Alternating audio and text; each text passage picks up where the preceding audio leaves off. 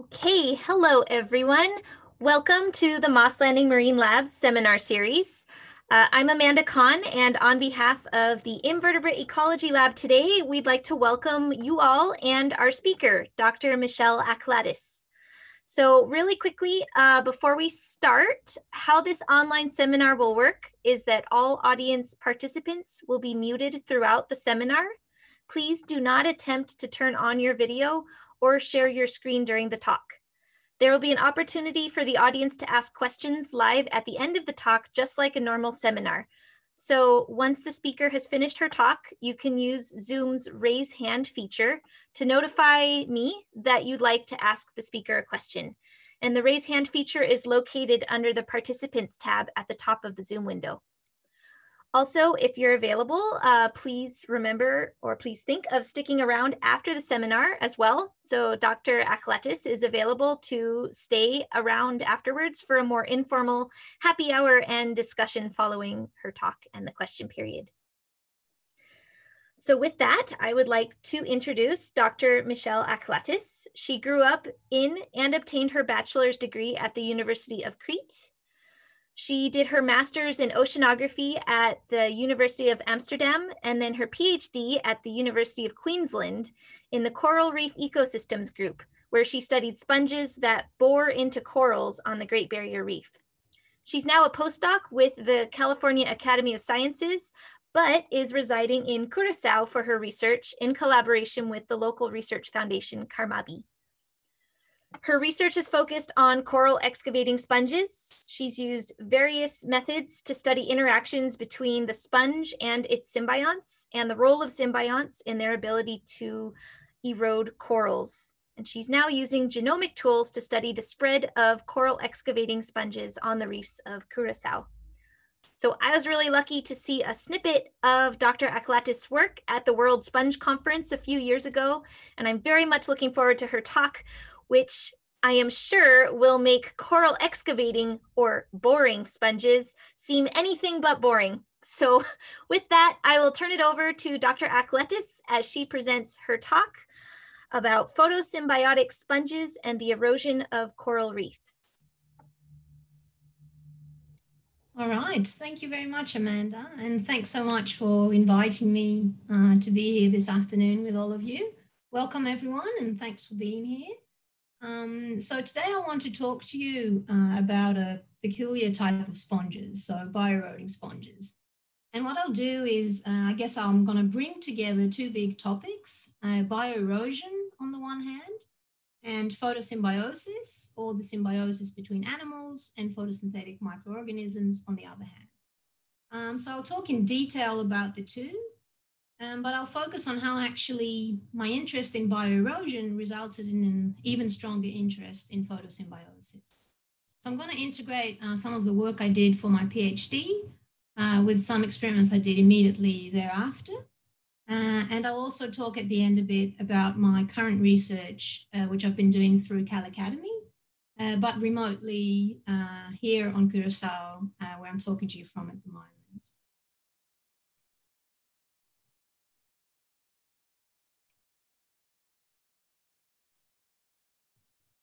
The slide did not progress, sorry.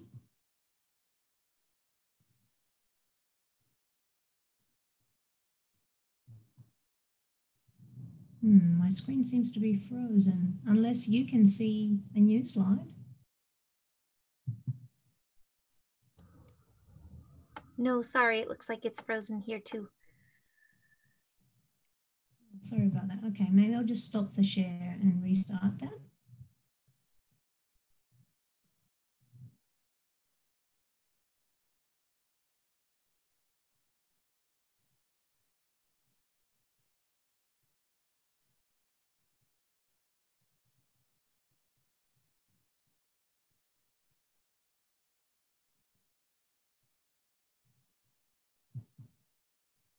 Okay, there we go. I hope it doesn't freeze again. All right, so before I get into the topic, I'd actually like to zoom out a bit and talk about photosymbiosis in a broader context, starting with some patterns in the animal kingdom, which I find quite amusing or intriguing from an evolutionary point of view. So if we look at the constant struggle for food on land, it's easy to distinguish most consumers or animals from producers or plants. And there's a few exceptions to this, such as carnivorous plants, for example, that both photosynthesize and feed heterotrophically. But as this audience will know, underwater, such exceptions are actually the norm when it comes to benthic organisms. So underwater, the boundary between consumers and producers is often blurred. And that's because we have various animals here that form symbiosis with photosynthetic microbes. Now, these animals cannot move, and so they trap whatever might wash their way, meaning that photosymbioses is extra nutrition for them, and that's a huge evolutionary advantage. Now, this adaptation is commonly attributed to the lack of food or the lack of nutrients in the water. And I have a little video here.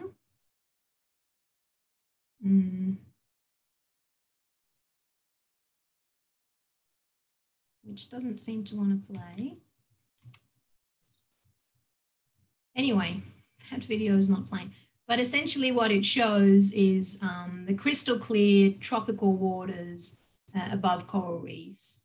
And so these oligotrophic waters, as they are called, they allow a lot of sunlight to penetrate, and a lot of organisms on the benthos have adapted to take advantage of that. So a famous example of photosymbiosis are corals. So you will have seen the very productive oasis that corals form in nutrient-poor waters. And this results in direct ecosystem services to over 500 million people. So here I'm just showing you a few pictures from Heron Island on the southern Great Barrier Reef, which is where I did most of the field work for my PhD. So you'll also be familiar though with coral bleaching, which happens when the photosymbiosis breaks down due to global warming, leading to widespread coral death in recent years, as well as really negative predictions for the coming decades. But what about photosymbiosis in sponges? Now, sponges are textbook examples of filter feeding consumers, and they're actually celebrated for their heterotrophic efficiency.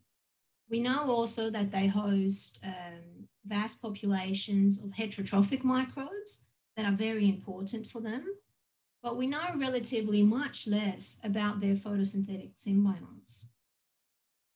And so a couple of years ago, when I first realized that the sponge I chose as a model for the bioerosion experiments of my PhD, when I realized that that sponge was symbiotic with photosynthetic microbes, I honestly didn't really think much of it.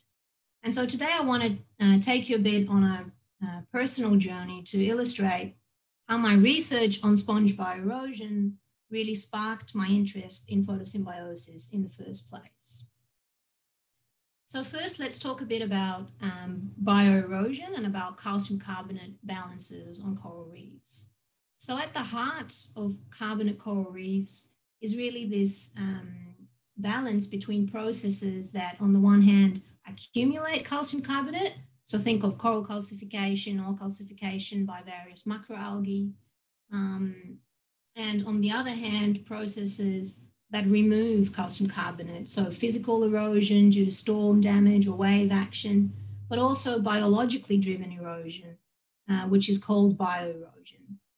And so while healthy reefs maintain sort of a balance between this erosion on the one hand and the accumulation of calcium carbonate on the other hand, ocean warming and acidification have the potential to tip the balance towards net erosion. And this is thought to occur because various sets of organisms and also some processes benefit from the changed conditions at the expense of others. Now, one of the perceived winners under future scenarios are excavating or boring sponges, which are also one of the major groups of calcium carbonate eroders on the reef. Here you can see a few examples of such sponges together with the corals that they are eroding. And so typically these sponges don't have a rigid 3D structure of their own. And so instead they sort of hijack the skeletons of corals and live inside them. And so while they are responsible for processes such as creating a lot of the sand we find on tropical beaches or creating microhabitat for other small organisms on the reef, they often also kill the coral in the process. So I just want to show you a little bit more about how this bioerosion happens. So once the sponges find or happen to settle on a part of the coral colony where there is no live coral tissue, they will start boring into the skeleton, and then they'll attack the coral underneath, where the coral doesn't have defense mechanisms, and there are no nematocysts underneath. And so the sponge can really easily outcompete the coral in that way. It continues to grow under, and eventually a lot of species, not all species, but a lot of them will also spread over the surface, forming a bit like of an encrusting layer on the top. Other sponges will stay entirely endolithic, so they'll be only inside the skeleton and will only have the openings of their pumping systems on the surface to be able to still filter water. So here is another picture of basically what picture 2 would look like if you would take a cross section, and you can see these sort of labyrinths and tunnels that the sponge forms inside the calcium carbonate. And this is a piece of calcium carbonate once it has been eroded by a sponge. Now a little bit more about how this erosion takes place. So it's thought to be a combination between chemical and mechanical processes. So sponges have these specialized eroding cells that are able to manipulate the acidity locally, dissolving the calcium carbonate, but they also extend these pseudopodia, as they're called. So they're extensions of the cell membrane of the sponge cell that can sort of engulf the calcium carbonate chips and remove them. And these get washed out of the sponge through the aquiferous system, and they end up as sand on the beach. And so quickly here, I just also wanted to point out that these sponges don't only erode corals, they'll erode any structure that is made of calcium carbonate.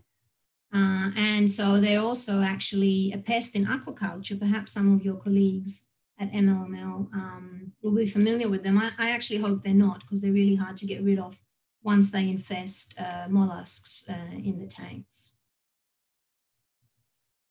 So now in terms of the morphology of these sponges, well, I guess Amanda stole my joke about the boring sponges, but anyway, I'll leave it up to you to judge their looks in comparison to other sponges.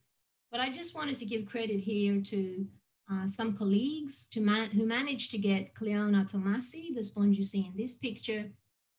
They managed to get that sponge into the top 10 most remarkable new marine species from 2019, according to Wern's list. And so this distinction was given not only for its looks, of course, but also for its really fast increasing abundance on the local reefs. In India, this is, and also for its ecological importance on these reefs. And a similar story in terms of abundance and importance applies to a lot of other sponges of this same genus at various locations around the world. Now, one thing I do find quite interesting about the morphology of these sponges is that it's never the same. And so here you can see these brown patches everywhere. They are all the same one boring sponge, Cleona orientalis from the Great Barrier Reef, which is also the species I used for most of the experiments of my PhD, as you will see. And so you can see that it takes on all these different forms of the corals that it is eroding. And this is also one of the reasons why often such sponges are overlooked in benthic surveys. It's just really hard to spot them. So I hope this video does work.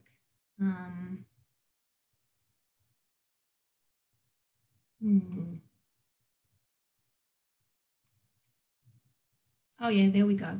Okay, so here I just wanted to show you Cleona orientalis. This has a little piece that is detached, and so you can see what the sponge looks like on the inside, and you can really clearly see this sort of honeycombed structure that results from the bioerosion of the sponge. And so you will have also noticed that there was an obvious color change. And so this is because some bioeroding sponges, but not all of them, some of them host photosynthetic symbionts. So if we talk a cross section of the sponge, this is what it would look like. So we have on the upper layer, we have a surface that is really rich in Geracladium. So this is the genus name of these symbionts. They are dinoflagellates that belong to the family Symbiodiniaceae. So they used to be called Symbiodinium clade G. And so excuse me if I accidentally during the talk still refer to them as Symbiodinium, but now they have a new name. They are Geracladium. And so then moving deeper into the sponge, we come to this yellow layer that you saw. And here is where we find really all the choanocyte chambers, so the feeding structures of the sponge. So most of you will probably be familiar with these cells, but basically they have a flagella. The flagella keeps beating, and this creates a sort of a water current through the body of the sponge, which is used for feeding and for respiration, for excretion of wastes, etc. What I also wanted to quickly point out here is that looking at these TEM pictures of the sponge, we don't see a lot of other microbes. And so Cleona orientalis is categorized as a low microbial abundance sponge, as we call it, and that's abbreviated LMA.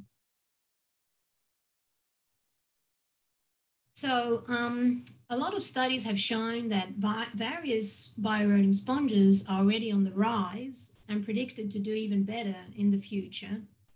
And that's mainly due to three reasons. So the first is that with ocean acidification, these sponges can much easier dissolve calcium carbonate. Just the chemistry of it happens a lot more efficiently.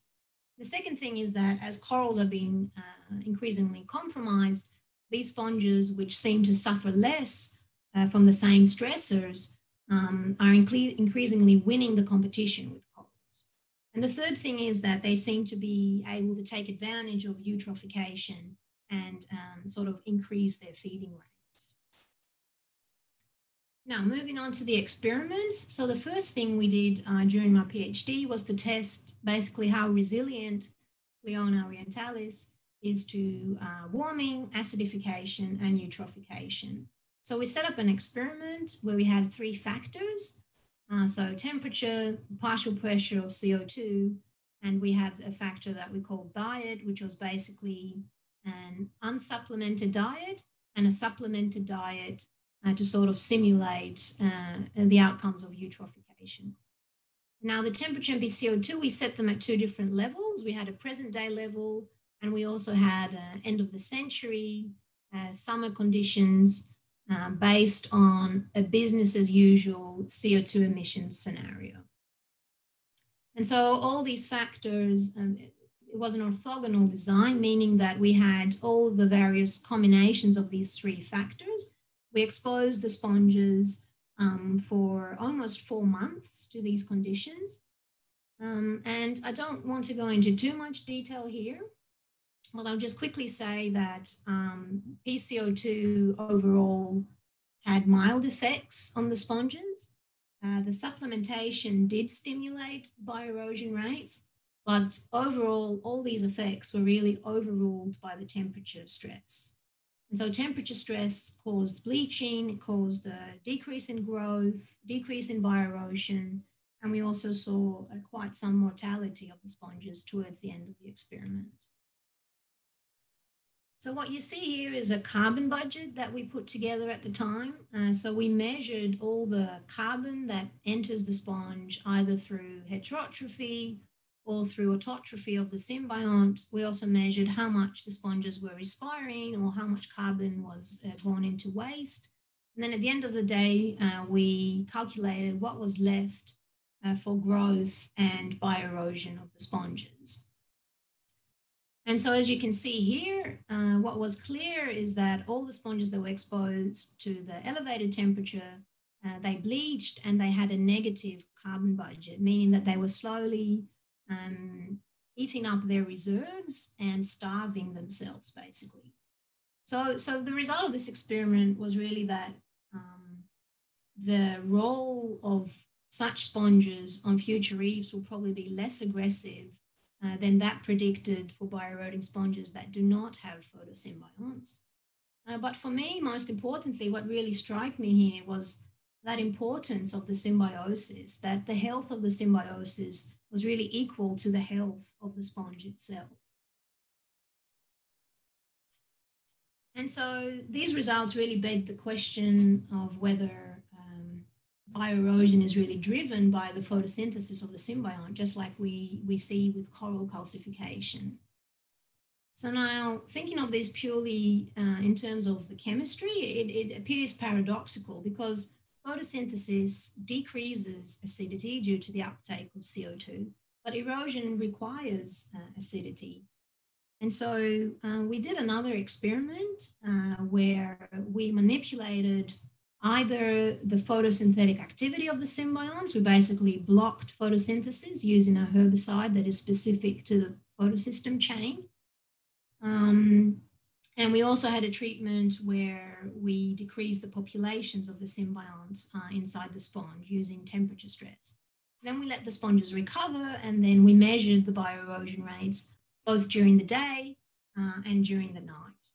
And so this figure is a bit complicated. There's all these different parameters that we measured, but the main message here that I want to tell you is that we found that basically the more photosynthesis there was, the more bioerosion.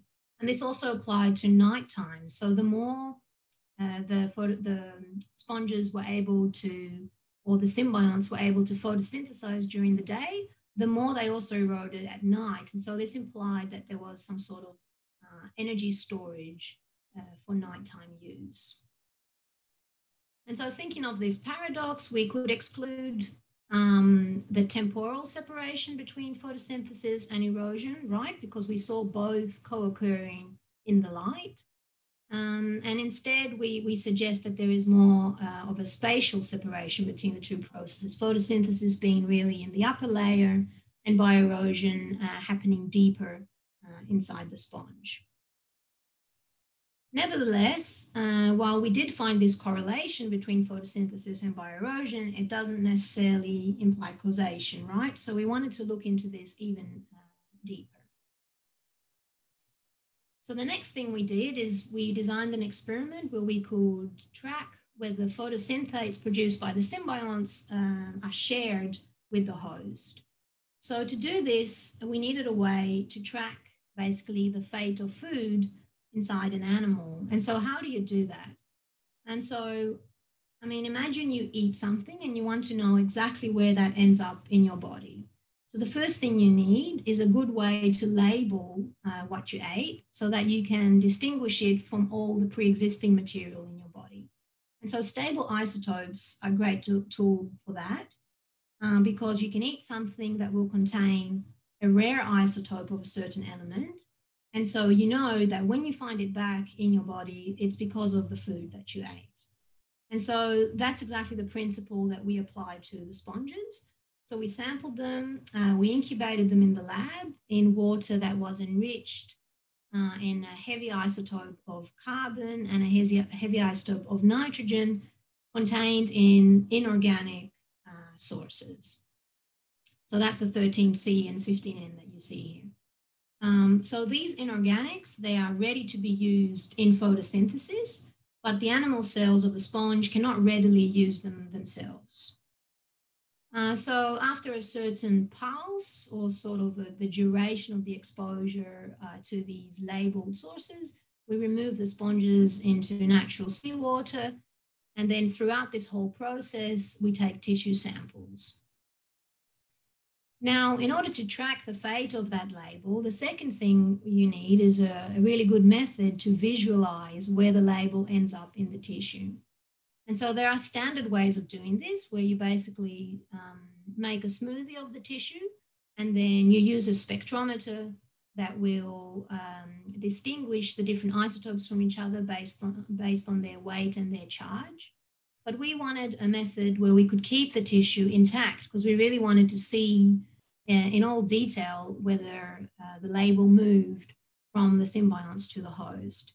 And so instead we used nanosims, which is a a technology that allows that. So what we do is, instead of making a smoothie of the tissue, we take sections of the tissue. Here you can see it's basically electron microscopy sections. You can see also all the little dots are the symbionts inside the sponge. Then we put them on these special grids, and these grids go into this fancy machine, which was actually, I mean, credit goes to physicists for this machine. It was designed to make, or basically to study meteorites and stardust, but now it's also being used in biology. So inside this machine, what happens is that there is a very strong positive ion beam. So this beam sort of blasts the surface of the sample, and it extracts ion by ion the whole surface. It sort of scratches the surface away. But it does that while keeping the spatial coordinates, basically, of every ion that it scratches off. Now, these ions go through sort of a tunnel. It's in with a magnetic field, and at the end, they get separated from each other on these detectors, based again on mass and charge, just like in a simple spectrometer. And so what you get on the other end are these different pictures. Basically, you can still see the tissue structure. So you see these cells here, but you can distinguish where each isotope is. Now, the next step is to overlay these pictures. And so, for example, here we have overlaid the 13C signal over the 12C signal. And then you make these heat maps, where basically you start at natural abundance, which is sort of on the rainbow scale, it's in blue. And you can go all the way up to pink, which is really highly enriched. And so you can see here that the label that we used really ended up in these symbiont cells. And so that confirmed that photosynthesis by the symbionts is the source of entry of these labels into the symbiosis. So that was something that we expected, but let's have a look at the rest of the results. So just quickly to explain this graph. So in the first column here, you see again the TM images. So these are the symbiont cells again, and these are the different time points of the experiment. Now in the next column, you can see that we are able to select areas of the tissue that we are really interested in. So we might select the symbiont cell, we might select the remainder of the sponge cell that hosts the symbiont. So the symbionts are hosted inside sponge cells. And then in these two last columns, you can see the signal of the nitrogen enrichment and the carbon enrichment. And the top row, you see no signal because this was before we gave the label. And so this is just natural abundance. And so we replicated this for tens of areas inside the tissue. And we were able to show that over time, the food decreased in the symbiont cells, but it increased, so it moved to the sponge cells. So we basically showed that the hypothesis of symbiont sharing with its host also holds for sponges. And so I thought this was quite an interesting result, because on coral reefs, we often associate the Symbiodiniaceae symbionts with coral growth and the building of reefs. And that sort of gives them, in some way, a positive connotation. And so the fact that symbionts from the same family contribute to the exact opposite process on coral reefs, so decalcification of corals, is quite a nice reminder, I guess, that, you know, the evolution of these symbioses has no end purpose. And it's only in our eyes that we categorize these processes as being positive or negative. So moving on, having shown the sharing from the symbiont to the host, we were also interested in whether the host is also sharing with the symbiont. So we did a similar experiment, again with nanosynths. This time, though, we used the labeled organic source. So only the sponge can take this up in the first instance. And we found that nitrogen-rich waste products of the host, such as ammonia, were sort of intercepted by the symbionts on their way out. So instead of being excreted as waste, they were recycled within the symbiosis by the symbionts.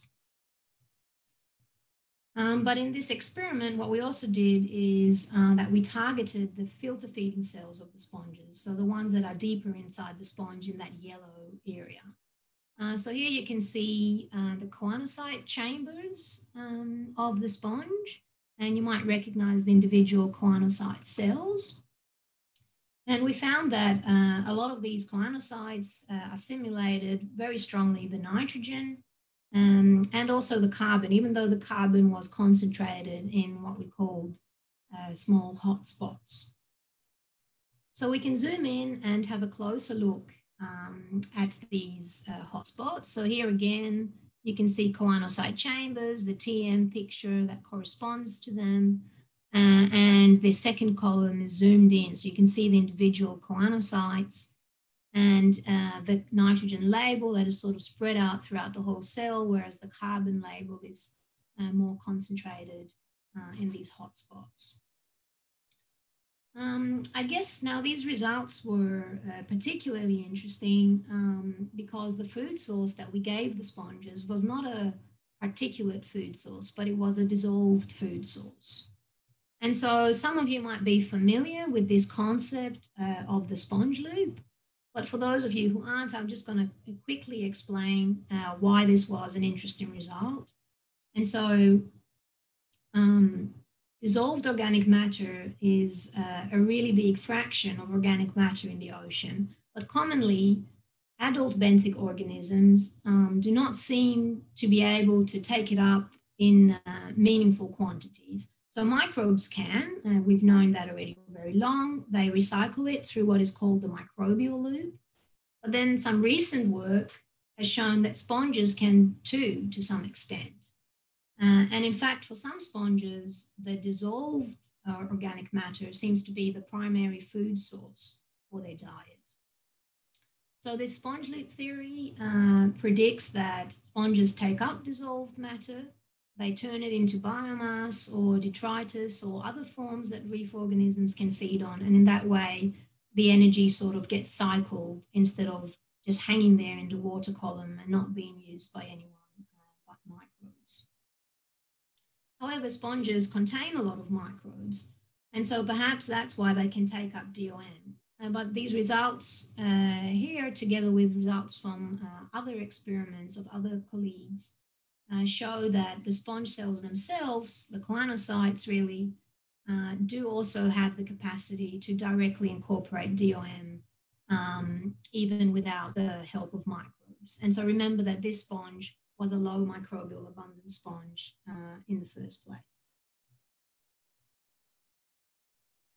So coming back to the photosynthesis bioerosion link. So now through this nanosims experiment or the previous experiment, we had visual evidence for the translocation from the symbiont to the host, but this was not necessarily related to bioerosion. So we still didn't know why photosynthesis leads to elevated bioerosion. And so after my PhD, I moved to Curacao, where I worked a little more on these questions using a different sponge species, but it's really similar in many ways. It's also photosymbiotic, it's also bioeroding. So this time I set up an experiment to disentangle the impact of the two main sources of photosynthesis, so oxygen production and photosynthate production. I wanted to distinguish the impact of those two on the bioerosion rates.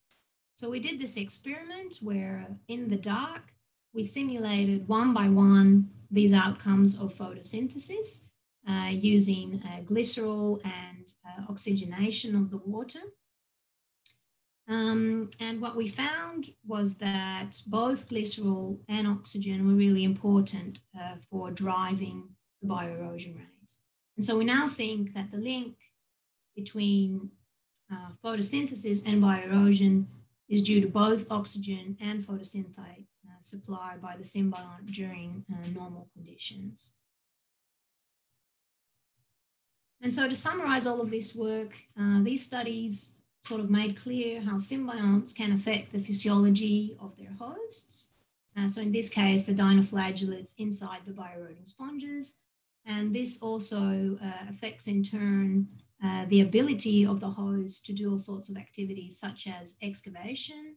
And so this also has an influence on the competition between sponges and corals or the nearby environment, and leading up all the way to calcium carbonate effects, or basically influencing the calcium carbonate balance at the ecosystem level.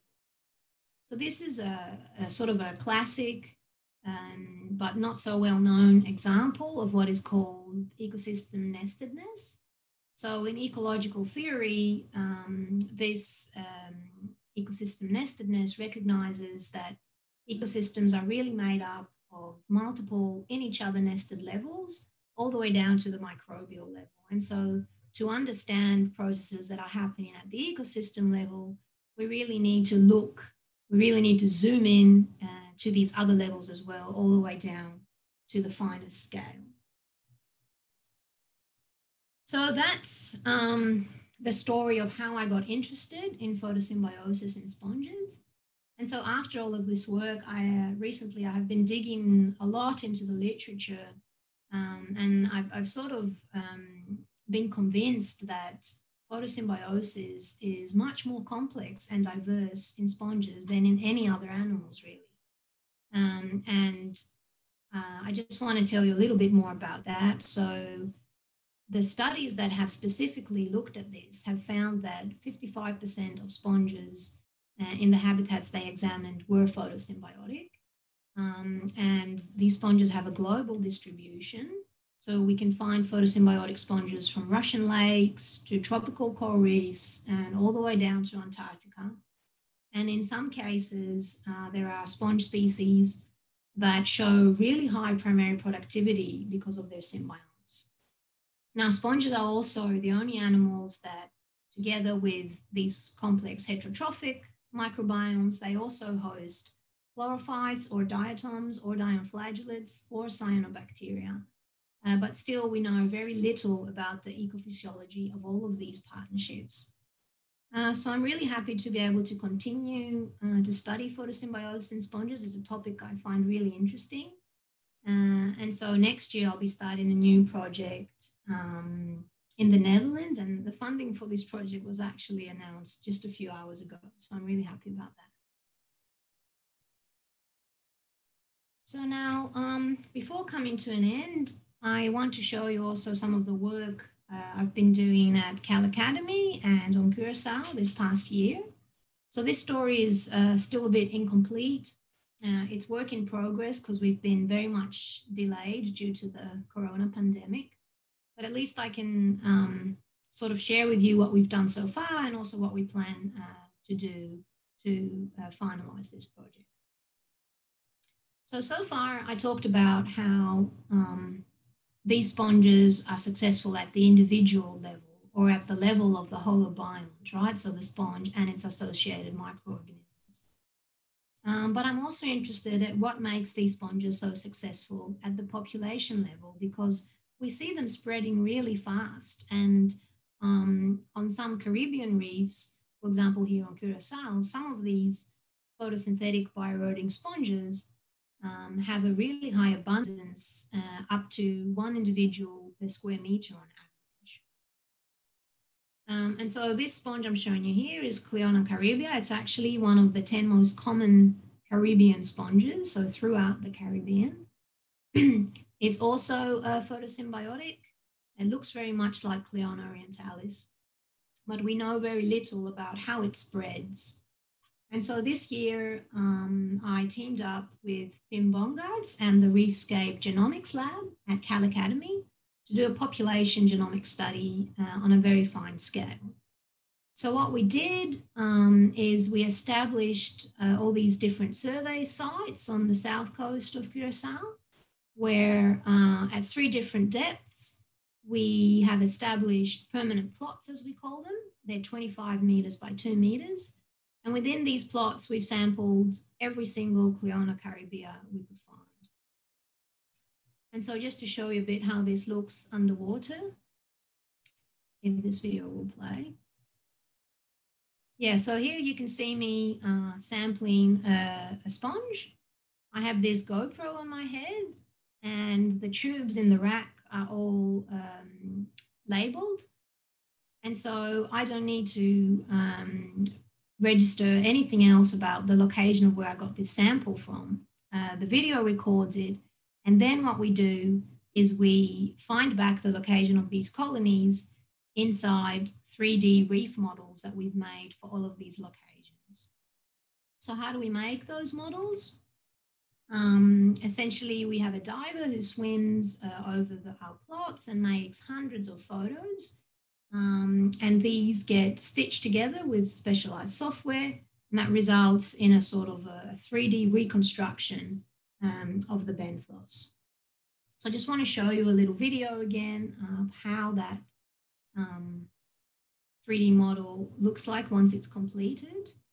Let's see if this one will play. There we go. So we can zoom in on these models really to centimeter scale. So we can identify colonies if we need to. We can analyze the benthic composition. We have a scale, you can see it here. And so we can measure distances between different colonies. It's really a map of the benthos, and we actually know where every single sponge is that we sampled. And so using these maps, what we want to do once we have the DNA results, which unfortunately we don't have yet, is we want to link the physical distance of our sponges to the genetic distance. And so this will allow us to answer questions about how these sponges reproduce. So is it mainly clonal reproduction, or is it sexual reproduction? It will give us an estimate of how far the larvae disperse. It will give us kinship patterns of the different colonies. So a lot of information based on the genomics analysis. And just quickly, what these maps also allow us to do is various other little projects. So for example, at the moment, I'm supervising a master's student who is linking the benthic composition and structural complexity, especially of sponges, to the distribution of cryptobenthic fish on the reefs of Curacao. So with this, I'd like to end the talk. First of all, I'd like to thank you all for coming and for listening. And of course, I want to thank all my co-authors and collaborators, supervisors over the years. And there's a few people that I've sort of highlighted here. So thanks a lot, and I'm happy to take questions.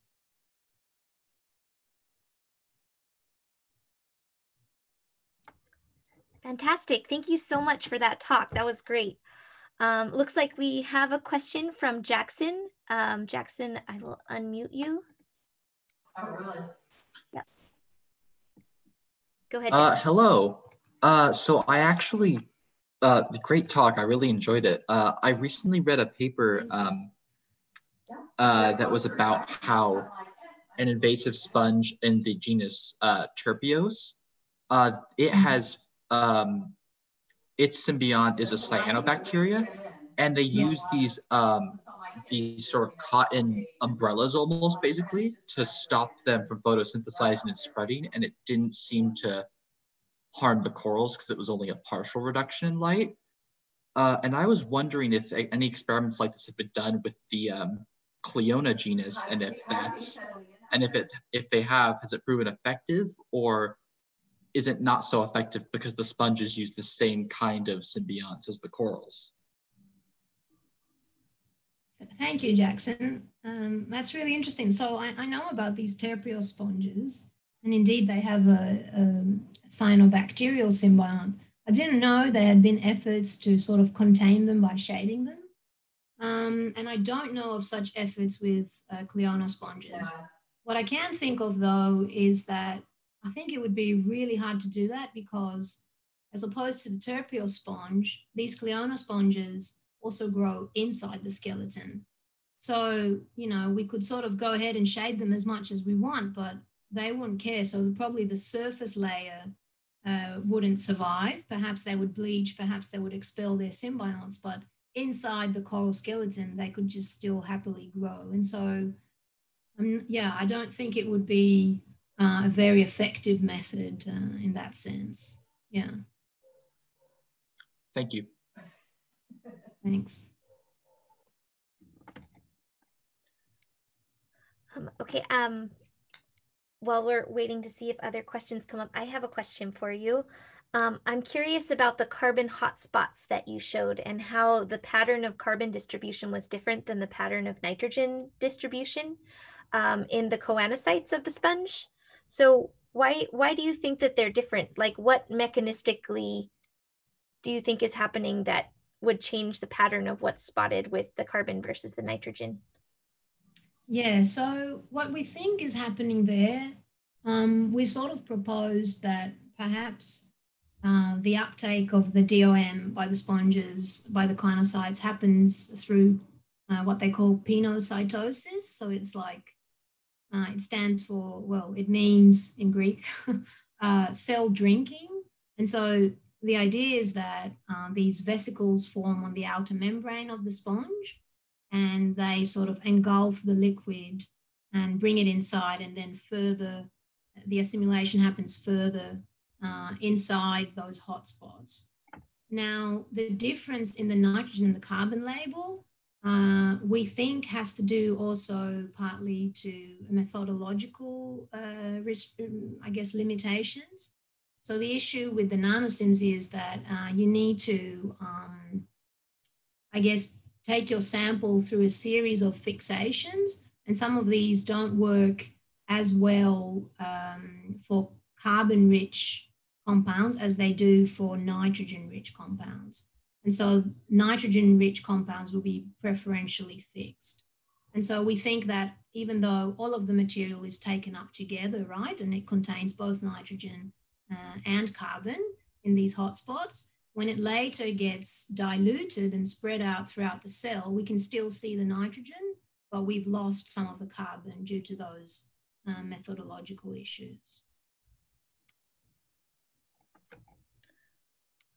Cool, interesting. Yeah, I had thought about pinocytosis too. Yeah. I mean, we need more experiments to sort of prove that, but we thought it might be a way that it could explain this pattern that we see. Yeah, and this pattern has been found. So after these studies, there's been some more nanosim studies done more recently, and they found the same thing with these hotspots. So that was quite interesting. And yeah, it would be really nice to find a way to figure out how exactly it happens and whether we could, you know, visualize that process of pinocytosis. Yeah, no, definitely. Looks like we have another question in the audience from Sally. So I am unmuting you. Okay, you should be good to go. Thanks. Hi, Michelle, that was a fantastic talk. Thank you. One of the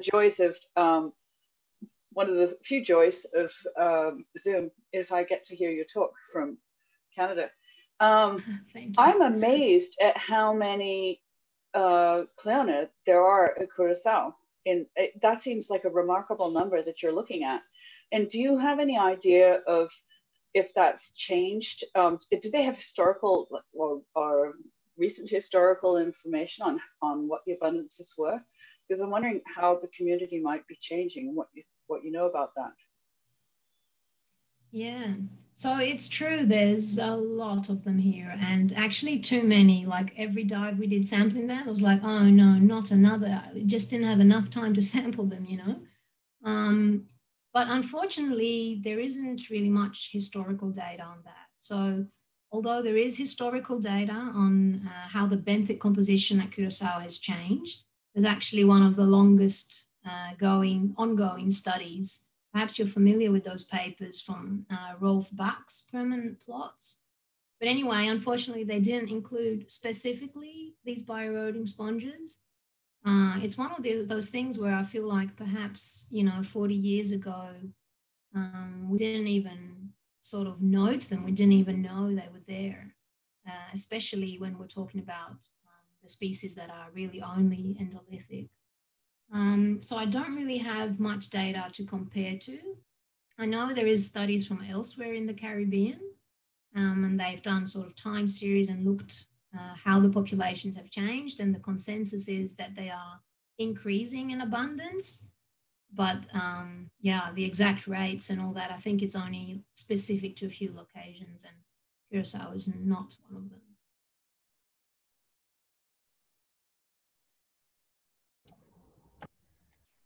Great. Any more questions for our speaker? Feel free to use the raise hand function. And I might ask one more just to think mechanistically again about bioerosion, because also that was, you know, it's always been kind of a conundrum of asking about the balance of, you know, photosynthesis buffering against acidity, I guess, but then at the same time needing to have that for bioerosion to happen. So, so I was trying to think about how your experimental design did that. The inhibitor that inhibited photosynthesis was the idea that that doesn't affect the pH, but it can still happen in the light where other conditions would be the same, or kind of how did that design kind of work to tease apart photosynthesis from just changes in pH that you would have? Yeah, so that inhibitor, it's actually a herbicide or an algicide. And what it does is that it binds to one of the proteins along the photosynthetic chain. And so it blocks photosynthesis. The idea is that it doesn't affect the host in any way, but really only anything photosynthetic.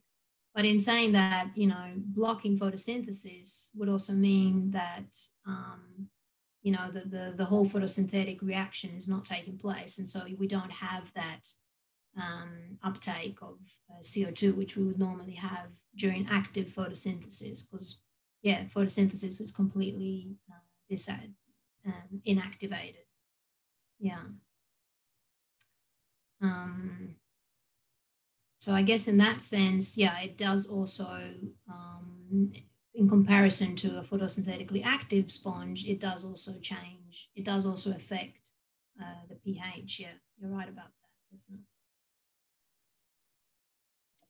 Right, thanks for that clarification. Well, with that, thank you for the wonderful talk. It was really, really interesting. And oh, we got one more question. Sorry, I see. Jason has a question and then we'll wrap up. Okay, Jason, you should be good to speak. Hi, wonderful talk. Enjoyed it very much and was thrilled to learn of the dinoflagellate symbiosis in your organism. Was wondering, following on Amanda's question about the DCMU, I've used it in the past as a great way to bleach anemones or other cnidarians of their dinoflagellates. Do you see the same, or did you see that effect in your sponges? Do they bleach when you put the DCMU on them? Right, so actually we did expect that it would bleach, but it didn't really. So we did see some loss of the symbiont population. We've quantified that in the paper. I don't remember now off the top of my head how much it was, but it was definitely not total bleaching.